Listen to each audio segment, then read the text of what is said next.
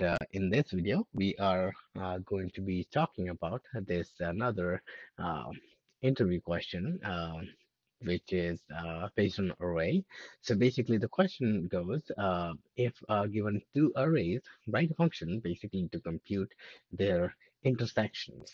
So this once again test your knowledge of not only your problem solving skills, but also some understanding of what kind of collection data structure that you know. So um, just to give you a hint, basically there are a few collection that we have already seen.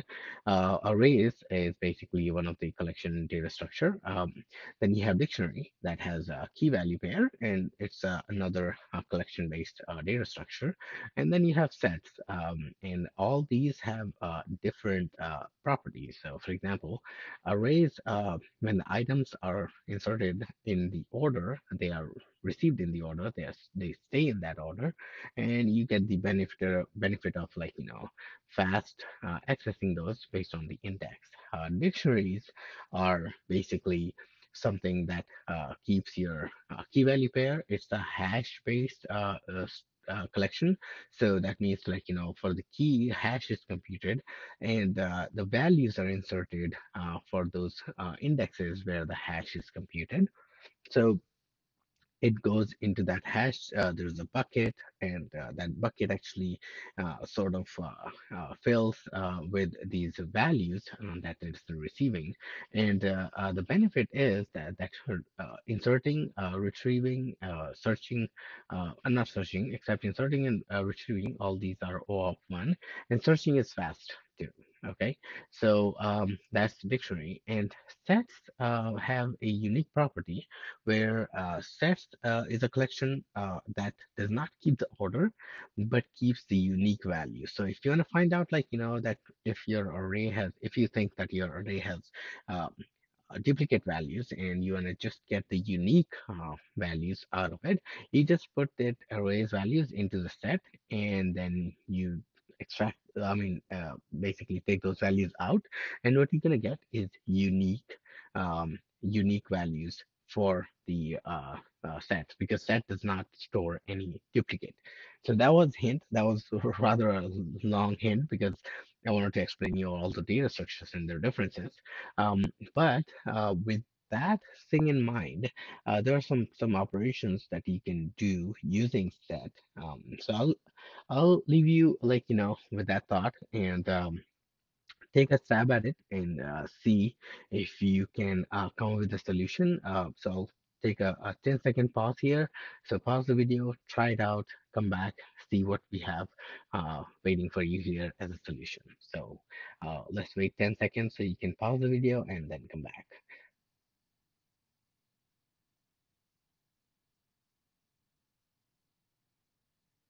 All right. Hope that was enough. That was enough of a pause that you were able to pause the video and come back. So welcome back. Hope you gave it a try. Here is what we came up with. Okay. So first of all, we're gonna look at some of the conditions and notes that each element in the result must be unique. Okay, so that's actually one of the properties that we were talking about when I was hinting you about the set, that each value in the result can be or has to be unique. And the orders, the results can be in any order. So these two, these two hints actually give you an idea that this can be solved with the set. Okay, so let's take a look at potential solution. So if you look at a solution, the basic concept is basically just that, create two sets that will store unique elements, right, in those sets, and then use intersection. So set comes with these functionalities called intersection, and basically, intersection can extract the unique common elements out. Okay, intersection is basically a rather easy operation, so uh, we can actually leverage the fact that intersect is there, so we can use that. Now, this question basically tests that if you know about sets or not. So that's the main intention for like interior asking this question is okay. So once again, this was another different sort of variation of a question that could be being asked to you. So let's take a look at its solution in Repel.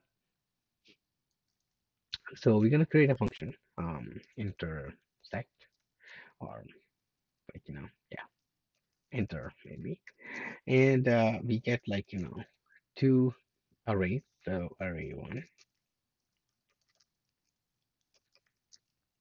and we get array two, right? And what we return is an array of integers. Okay, that's our result. So first thing we do is we create a set, set one, and we say set of integer, and we initialize it, and we say num for num in array or item in array one, gonna iterate over, and we're gonna insert them into the set. Okay, and then we're gonna do the same thing for another set two. Now you can easily extract this out in a function, or I would actually encourage you to do it. Reason we are doing the expanded version, so we can compute the time complexity.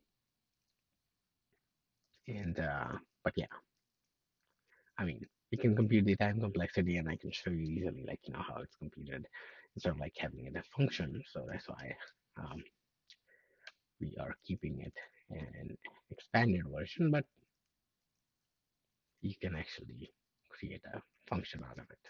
Okay. So item. There we go. Okay, so that would actually give us two sets. We can actually print them to see what they look like. All right, and we can simply say that we need an array back from set1 dot intersection of set 2. Okay, that's what we need. All right, so if you were to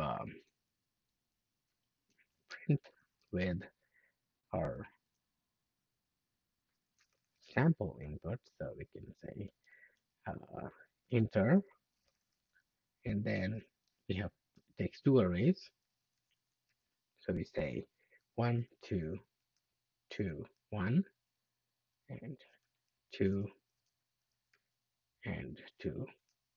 Okay, so this is the input. If you run it, we should get basically two and one. We should get just two, but it's just printing the sets.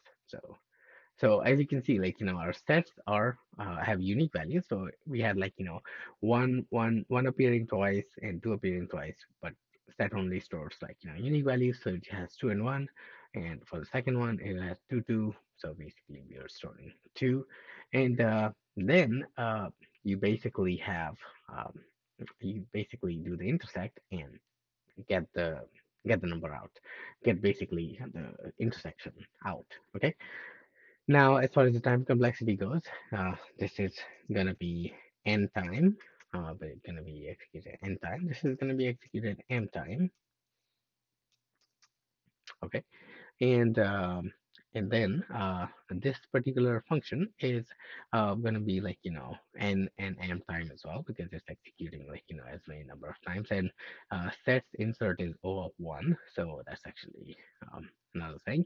And then intersect itself is order of n. So Basically, it looks at each number and actually kind of like computes it. Now, how do I get to order of n? Because there is a calculation that actually happens for intersection. And the funny thing is, next question, which is a little bit more complex on the intersection, finding the intersection of two arrays, uh, has that answer waiting for you. So we are going to see how we're going to actually do the intersection. So we're going to expand that intersection and build our own functionality. But reason I want to start with this, I wanted to start with this one because this actually introduces you to the concept of set, and then next question actually shows you how certain functionality on the set actually is built. Okay, so we're gonna build that. So, anyways, continue forward. So we say we have like n plus m plus two, so m plus two n. Um, which leaves us with the time complexity of order of n. Okay, so that's our solution, order of n, and time complexity, order of n, and solution for this intersection of two arrays. Okay, so hope you guys enjoyed this video. Now, in the upcoming video, we're going to be talking about intersection of two arrays one more time, but with different sets of conditions that are given to us in the question, and we're gonna see how we can handle those. So it's another variation that we're gonna see. Okay, so I will see you guys in the next video, and thanks again for watching.